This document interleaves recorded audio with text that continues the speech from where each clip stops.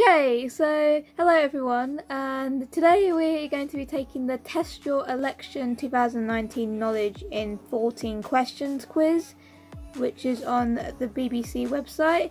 And I wonder how many questions I'll actually get right on this, because it's been a long time since the last election now, and I've probably forgotten everything.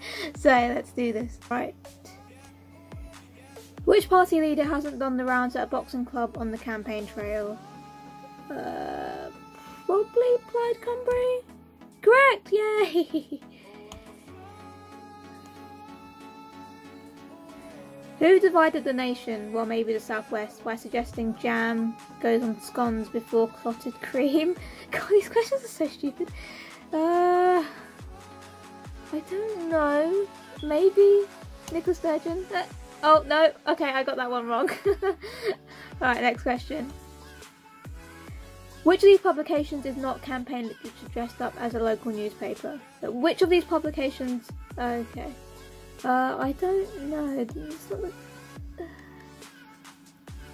probably the Gazette, I'm guessing? Oh no, I got that wrong too. Well, this is just Kieran Fails at Everything episode.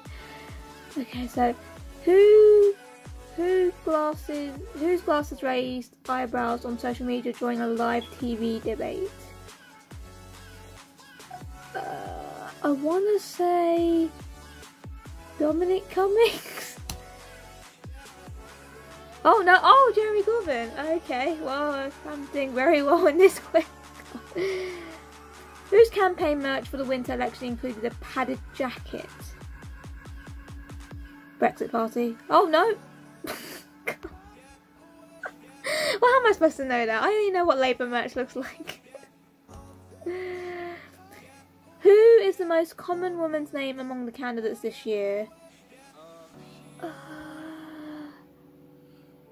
Sarah? I want to say Sarah or Claire. Yep, I got that one right. Hey! Okay. Who walked on stage to Kanye West's Power?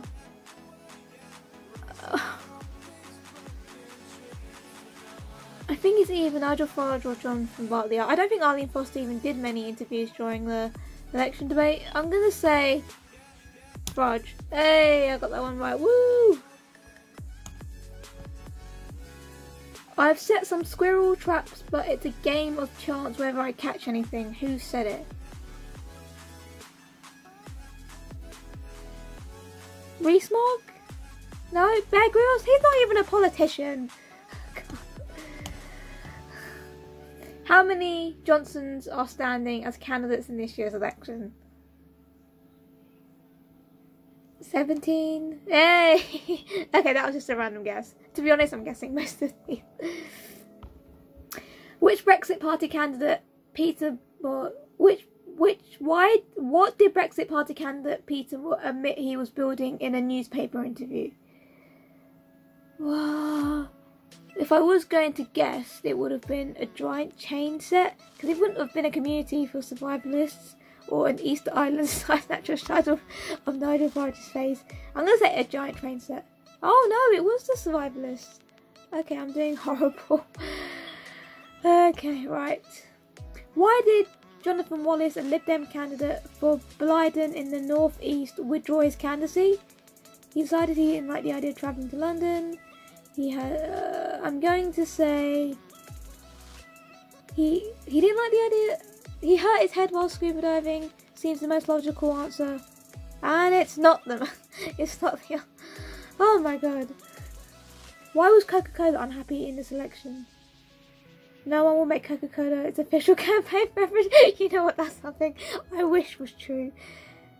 Well, it's definitely not this one, otherwise we would have heard. A campaign group blocks all of its adverts. Okay, I need to see this advert. Maybe I'll do a reaction video to it one day. Wrong. Okay, you know, I'm not getting any questions right. Why was SNP candidate John Nicholson left red-faced? He admitted he'd never been... No. He got name constituency really wrong. That's something that I would probably do in an election. Yes! I got that one right. Hey. Okay, the last question. Labour candidate for Tooting... Oh, I know this one. Love Actually. Yep, oh yeah, that was a really good video, and I actually tweeted Rosa Aline Khan about it, and she liked the tweet, which was very cool.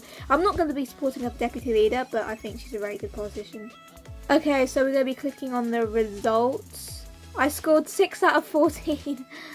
Oh my god, I'm such a fail. But I really do enjoy taking these quizzes. So that's actually one thing I actually quite enjoy. These are like my favourite type of videos to make. So yeah, that was a pretty short quiz actually. So I really hope you enjoyed that one. Okay, so because that quiz was quite short, I'm actually going to be doing this one. So let's start now. This is the what's your political personality type? It's 9 questions. Okay, so the major party nominees are holding their first big debate. What will you be doing? Hosting a debate, watching a full party? No. Watching the debate from the comfort of my couch. Not watching, I'll catch the highlights on YouTube later. Not watching, friends will send me links to the best parts. This one, definitely. The presidential candidate you support is planning a rally in your town. What do you do? Attend, definitely. So, show up to get in line. So I get, oh yeah, I'll probably do that one. Follow the rally on Twitter. Make mental notes of the location time. Move to Canada.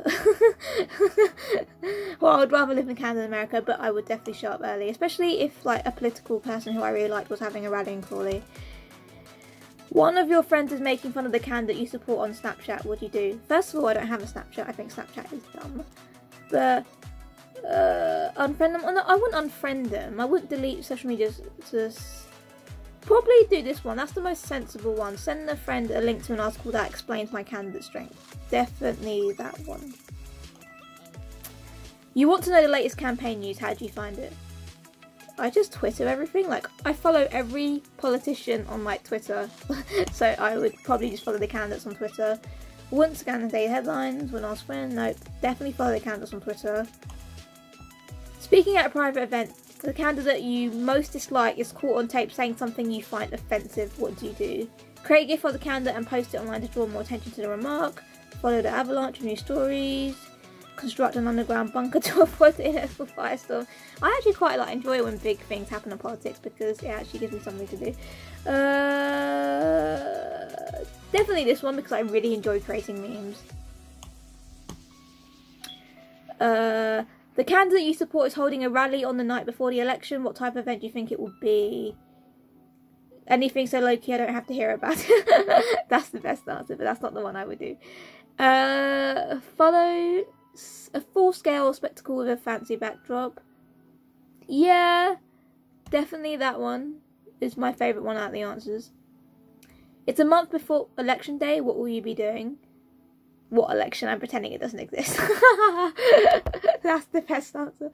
No, but posting political memes and volunteering to help the vote for my candidate. This is crunch time. Definitely that one. Like, I worked to the bone to try and get a Labour MP for Crawley, and the good that did. But yeah, the candidate you want to win is behind in the polls. What will you do? Head to swing states to fill out the town hall and rent a rally. Spend the afternoon at your local volunteer phone bank. I hate talking on the phone, so I rarely phone bank. So if you Labour members, if you ever get a phone call from me, know that it's a very rare occurrence. It's either one of these two. Definitely swing out to swing states. Definitely that one. It's election day. What do you do if you're not 18 yet? Pretend you're old enough to vote. Take the day off from work, vote early, then volunteer to knock on doors to remind other people. Yes. I woke up at 6 AM on the last election day, spent 4 hours delivering leaflets, had breakfast at 10 PM, at 10 AM, and then completely went back out, started knocking doors until like 8 o'clock where I physically couldn't walk anymore. So definitely take the day off from work and do what I can. And encourage people to vote on social media as well. See your results. Election fanatic. Fantastic. Fantastic. You look forward to every... Okay. You look forward to election years the way some kids look forward to their birthdays. I really enjoy elections. I don't like it when we lose, but I really enjoy elections. You know the major players' positions on big issues. That's sort of true. And have keepsakes for your candidates' election events. I do attend election events when I can afford to get to them. You've been to on campaign news coverage and look for ways to get others involved. Definitely. I really do that. So thank you for watching that video. I really enjoy taking quizzes. I really do enjoy taking quizzes. But yeah, thank you for watching. I hope you found this funny, and I will see you all next time. Goodbye.